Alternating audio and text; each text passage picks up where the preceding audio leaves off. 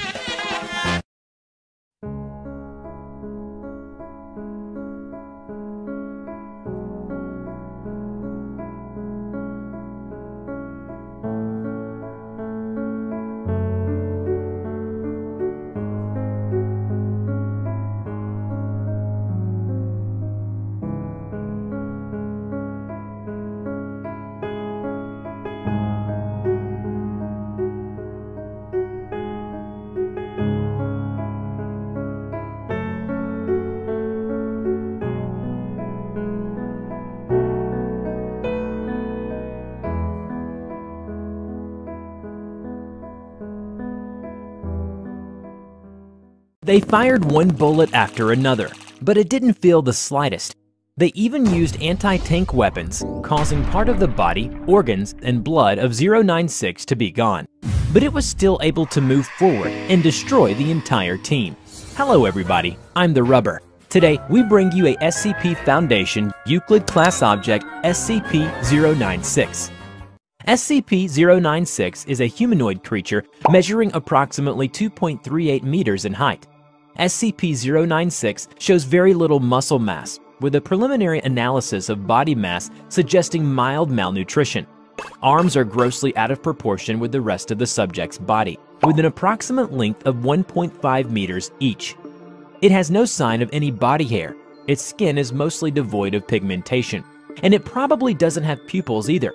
Other facial features remain similar to an average human, with the exception of the eyes. SCP-096's jaw can open to 4 times the norm of an average human. It shows no signs of any higher brain functions and is not considered to be sapient. SCP-096 is normally extremely docile, with pressure sensors inside its cell indicating it spends most of the day pacing by the eastern wall, and it doesn't seem to need food. Based on its response, the researchers are determined that 096 is very shy. It tries to stay as far to humans as possible. However, when someone views SCP-096's face, we'll call this person SCP-096-1. Whether it be directly, via video recording, or even a photograph, it will enter a stage of considerable emotional distress. SCP-096 will cover its face with its hands and begin screaming, crying, and babbling incoherently. Approximately 1 to 2 minutes after the viewing, SCP-096 will begin running towards SCP-096-1. It moves at 35 kilometers an hour and seems to depend on distance from SCP-096-1. If it is very far away, it will be able to run very fast.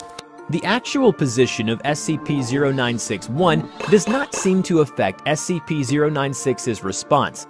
It seems to have an innate sense of SCP-096-1's location.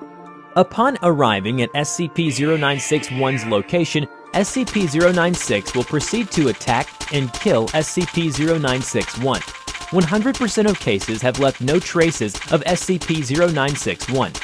SCP-096 will then sit down for several minutes before regaining its composure and becoming docile once again. Then the Foundation staff will take it back to the SCP shelter. The most extreme case at present is that someone saw only a part of its picture and was also killed by it. At this point, no known material or method can impede SCP-096's progress. In one of the audio recordings, the former commander of the recovery team said, even if they were firing it intensely, but it didn't feel anything at all. They even used anti-tank weapons, causing part of the body, organs, and blood of 096 to be gone. But it was still able to move forward and destroy the entire team. Besides, because it does not cover its face when it's running towards its target, anyone who sees it will be killed by it along the way. Due to the possibility of a mass chain reaction, including breach of Foundation secrecy and large civilian loss of life, a doctor of the Foundation has also petitioned for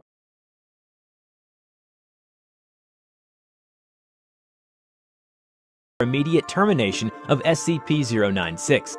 The Foundation has carried out several execution experiments, one of which is to send the containment tank containing SCP-096 into SCP-682's cell.